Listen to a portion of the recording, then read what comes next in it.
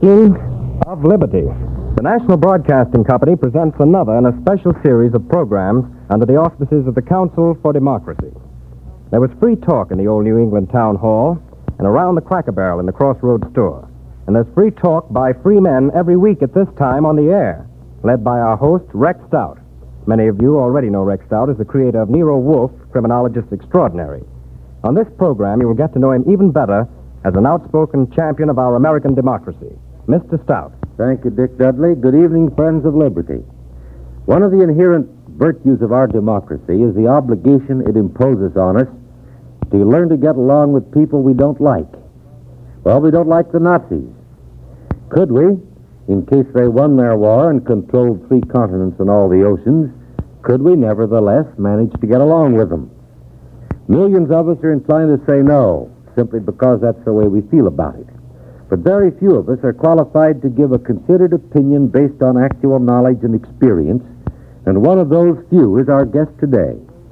In 1924, Douglas Miller was our trade commissioner in Berlin. Throughout the administrations of Coolidge and Hoover and Roosevelt, he continued to represent us in the German capital, being commercial attaché from 1925 to 39. Resigning and coming home, he accepted an appointment as assistant professor of economics at the School of Commerce, University of Denver.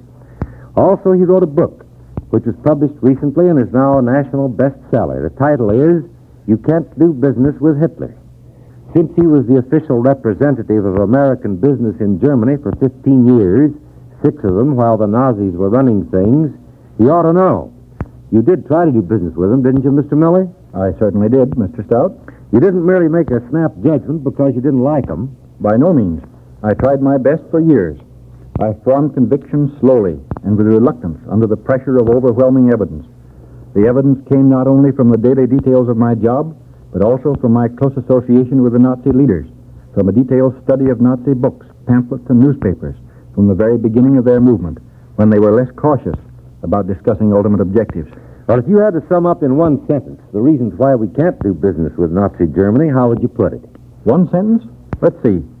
Because modern business is carried on by contract, and we can't make contracts with them. Why not? Because they'd be worthless. Hitler himself has stated that truth is anything that will help the German cause. And so naturally it changes from day to day. Everything in Germany is run on that basis. Apply it to a business contract, and where are you? Well, did you actually encounter any applications of it to business contracts? Constantly. As an example, we had a commercial treaty with Germany guaranteeing equal treatment with other countries. One day I visited the Foreign Office to protest about unfair discrimination against American exports of lard. The German official denied that any discrimination existed. He said that our quota was 40% of a 3-year average, and so was every other country's. I confronted him with the text of a secret agreement by which Denmark was getting 65% to our 40%. He was hardly embarrassed at all. He nodded and said that's the way things were done nowadays. That was the reaction of a high official of the German government when I caught him in a flat lie and when his government signature on our commercial treaty had been flagrantly dishonored. Well, what about German businessmen? Does the government keep its contract with them? It may or it may not in any given case. In practice, there are no rights left in Germany, neither civil rights nor property rights. When government officials can deprive a man of his liberty and even his life, whenever they happen to feel like it, it makes no difference whether he has a title to his property or not. An official merely suggests that a gift of a certain sum is in order, and the hint doesn't have to be repeated. Even such giants as Krupp and the United Steelworks didn't have to be told twice that it would be a good idea to turn over some of their most valuable coal mines and ore properties to the Hermann Goering Works. You might call that a new kind of contract. Contract by threat. Do they ever use it with non-Germans? Oh, yes, if and when required. An American firm that operated a large plant in the Rhineland shipped a lot of machinery from their German factories to Brazil. That violated no German law. But the Nazis threatened to jail every American in Germany connected with the firm unless the parent company in the United States sent a large sum of money to Germany. The money was sent. Another American firm owns a plant in Berlin, which now, under government orders, is making tiny hidden microphones to be placed in ordinary telephone receivers and connected with the Bureau of the Secret Police. When the American president of the firm visited Berlin to see what was happening to his stockholders' property, he wasn't even allowed to enter the plant. When he complained to me, all I could do was to point to the motto on the wall of my office. What was the motto? I had clipped it from an editorial in a newspaper, Hitler's paper, the Volkische Beobachter. I remember the date, August 3rd, 1936. It said, "Justice and good nature should be limited to one's own people." I framed it and hung it on my wall as a reminder of what I was up against in my efforts to get justice and fair dealing for American businessmen. Not that I should have needed a reminder. Back in 1931, more than a year before the Nazis came to power, Goering told our embassy he would like to discuss economic policies with one of us, and I had lunch with him and talked all afternoon. He told me that all American business firms had better get out of Germany. He said the Nazis regarded the economic life of the country as a living organism, and that the presence of foreign firms inside their territory was like that of destructive bacteria in the human body. They set up an inflammation or irritation. Naturally, if the Nazis should win the war, they would extend that policy to all the world under their control. Yeah, the three continents and all the oceans. But granting that Americans couldn't own or run any businesses inside their world, how about doing business with them on some other basis than a contract basis? What other basis is there?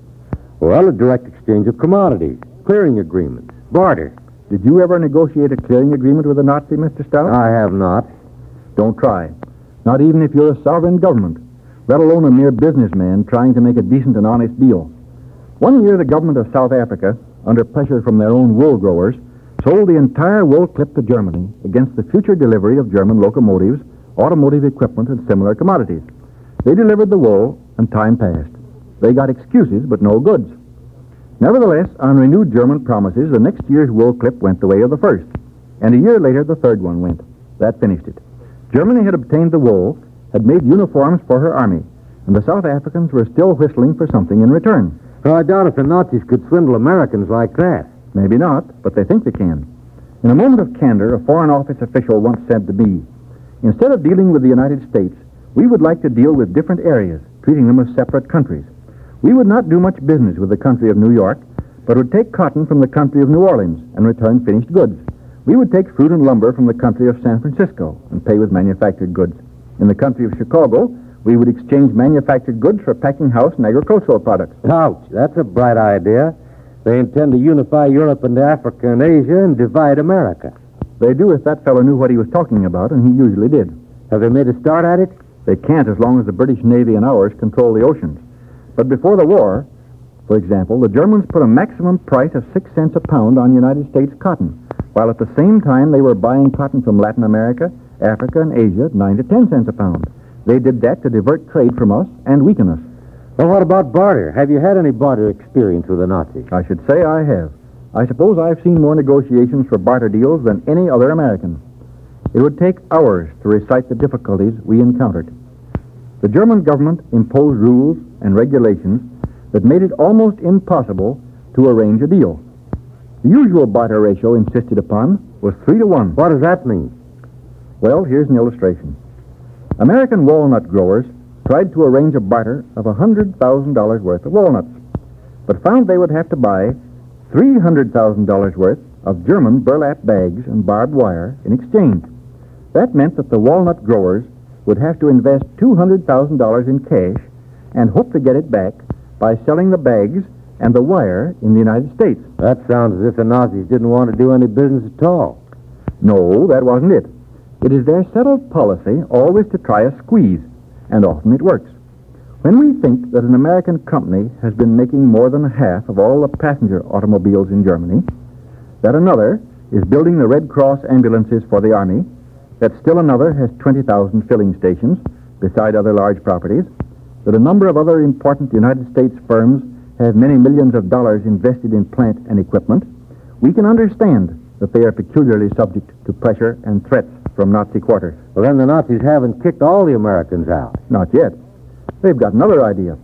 Allow certain Americans to maintain their title to property in lands under Nazi control, but subject them to threats of punishment and confiscation, and promises and inducements for good behavior. In that way, Hitler expects to apply strong pressure right inside the United States. Every business deal carries with it political and military implications. Do you know of any other instances, Mr. Miller? Many. Here's one. In 1938, Goebbels' Ministry of Propaganda arranged for the president of the German Film Chamber to pay me a call. He proposed that American motion picture companies should sell their films in Germany for what they could get, take their profits out of the country without restriction. In return for that privilege, Goebbels demanded the right to 1/4 of the playing time of the largest picture theater in each of our 25 largest cities for German propaganda pictures. Yeah, he didn't want much. To you, maybe. He seemed to think it was a reasonable demand. I couldn't even convince the propaganda ministry that the United States government had no power to compel theater owners to display any particular pictures. Those fellows not only do not want free enterprise in a free country, they don't even believe it can exist. That same year, Goebbels told our embassy that he was pained by insults offered to Hitler in the American press and radio broadcasts, and he proposed a method of dealing with the problem. We were to select some Nazi journalist or radio broadcaster whom we disliked, and Goebbels would arrest him and punish him in any way we suggested. Then he would select some American journalist or broadcaster. You get the idea. It's incredible, literally incredible. To you, maybe. To us, it was just another headache. The fact is, Mr. Stout, that a citizen of a free country can't realize what totalitarian minds and methods are like until he lives among them for a long time. I'd rather stay ignorant, thank you. But I do want your opinion on this. Granted that the Nazis made it impossible to do business with them before the war, what if they win the war? I happen to be convinced they can't win, but what if they do? Do you think there's any chance that we could then do business with them? I do not. Why not? What if they change their methods? It isn't a question of method. It's their basic attitude toward all the rest of the world. Their doctrine of racial superiority, their leadership principle, their violent hatred of democracy and Christianity. Above all, perhaps, their conviction that war is the normal status of society, that peace is only a breathing spell between wars, a time of preparation for the next one. That is a primary item in the Nazi creed. Hitler can't possibly stop fighting as long as there's anyone left in the world who is not submitted to him. The Nazis simply wouldn't know how to act in a world at peace. But say they defeat Britain and we decide to try our best to do business with them. What would happen? That depends. Are you supposing that we would retain our civil liberties and our system of free enterprise? Yes, otherwise it wouldn't be us. Then it wouldn't work. Why not? Because it wouldn't. A million reasons. Take so simple a matter as the exchange of telegraphic messages over ocean cables, with one end in a free country and the other in a totalitarian dictatorship. Half of the messages we sent would never get delivered. How would we prevent Hitler from using the cables to force an entry into our internal affairs? Set up a censorship? There goes our free country. Remember, all of Europe and Africa and Asia would be under totalitarian control. What about the exchange of letters, newspapers, magazines, books, packages? Our government would have to control foreign trade, would therefore have to control movements of foreign exchange. In doing that, would have to open all first-class mail to see if it contained money. The protection of Americans abroad. Consider the millions in this country who have relatives and close friends on the other side. What about the billions of dollars worth of American property overseas? And 1,000 other matters, all of which can be properly handled only when there's at least a moderate amount of good faith and common honesty on both sides. I could give you many other reasons if there were time. I'm sorry there isn't, Mr. Miller. You certainly have convinced me of one thing. If we did try to do business with a victorious Hitler, you wouldn't accept an appointment as commercial attaché, would you? I would not, and I would pity anyone who did. Thank you, Mr. Miller. Ladies and gentlemen, our guest today is Douglas Miller, recently commercial attaché at the United States Embassy in Berlin and author of that revealing and informative book, You Can't Do Business with Hitler. This is Rex Stout saying goodbye until next week. You've just heard the 17th of a special series of programs entitled Speaking of Liberty, brought to you each week by the National Broadcasting Company in cooperation with the Council for Democracy, a national organization dedicated to the propagation of an American faith in democracy. Next week, Rex Stout will bring John Tunis to the microphone. A copy of the script of this broadcast will be mail-free to anyone requesting it. Please address your letter or card to the Council for Democracy, 285 Madison Avenue, New York City. Speaking of Liberty has been presented as a public service by NBC and the independent radio stations associated with the Red Network of the National Broadcasting Company.